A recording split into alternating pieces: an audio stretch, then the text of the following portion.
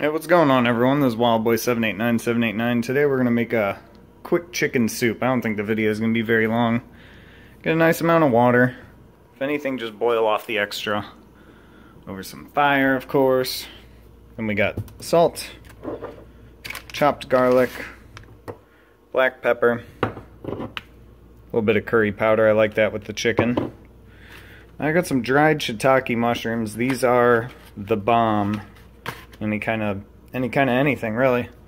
We got 5 chicken legs with the skins and the bones, and those are going to be falling off the bones by the time we cook them. Carrots. We got white onions and celery. Now, it doesn't really matter if your water's hot or cold. Mine's pretty cold right now. We're going to take a good amount of garlic, enough to season all the chicken.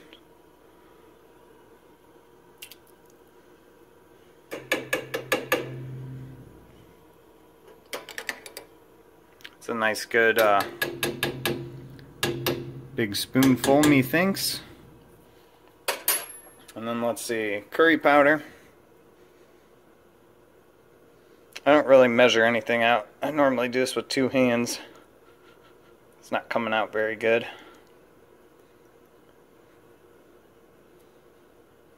There we go.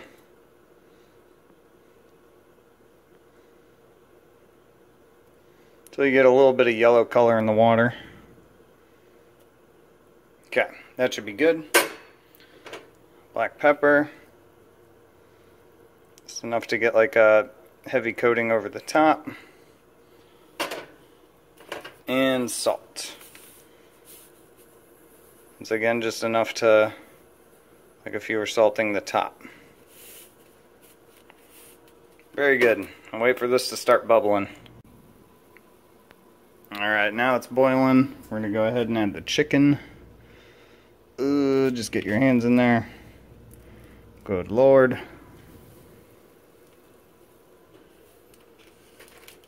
I know what you're thinking. Yes, we're dropping them in raw. They're going to fully cook.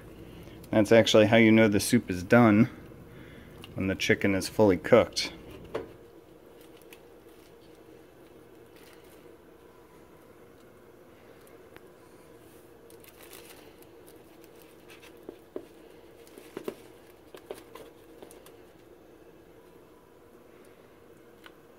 I already stopped boiling because these are really cold.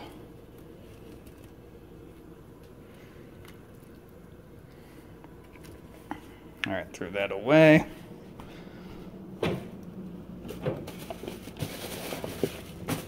Good Lord. You don't really have to wash your hands yet because you're still touching uncooked food. We're going to try and one-hand the carrots into there.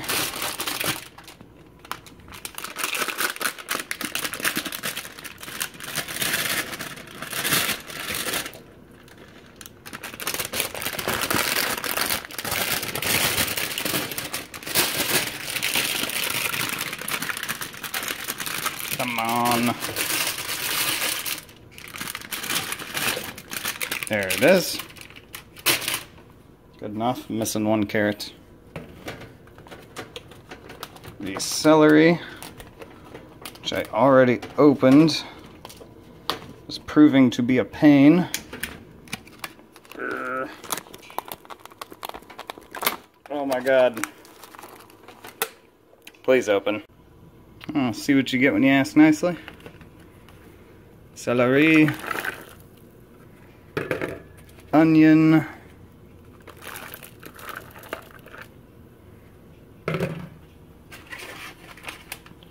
mushrooms,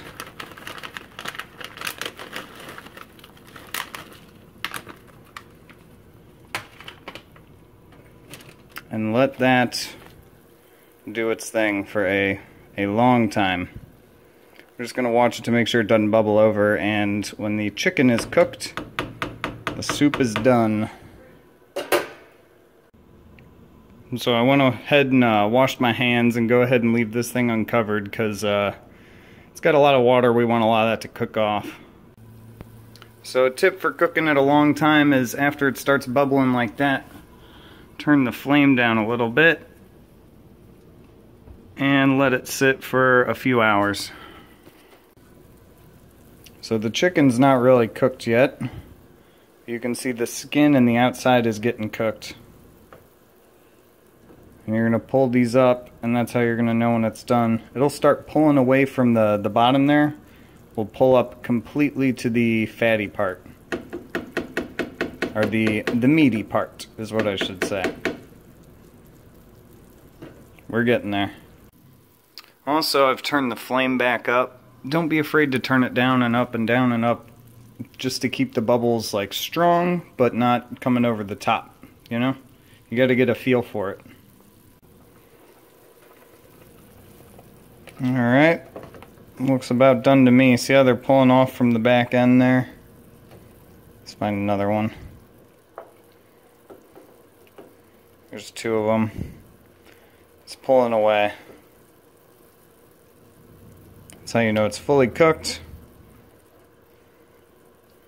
So we're going to go ahead and turn this down to almost nothing.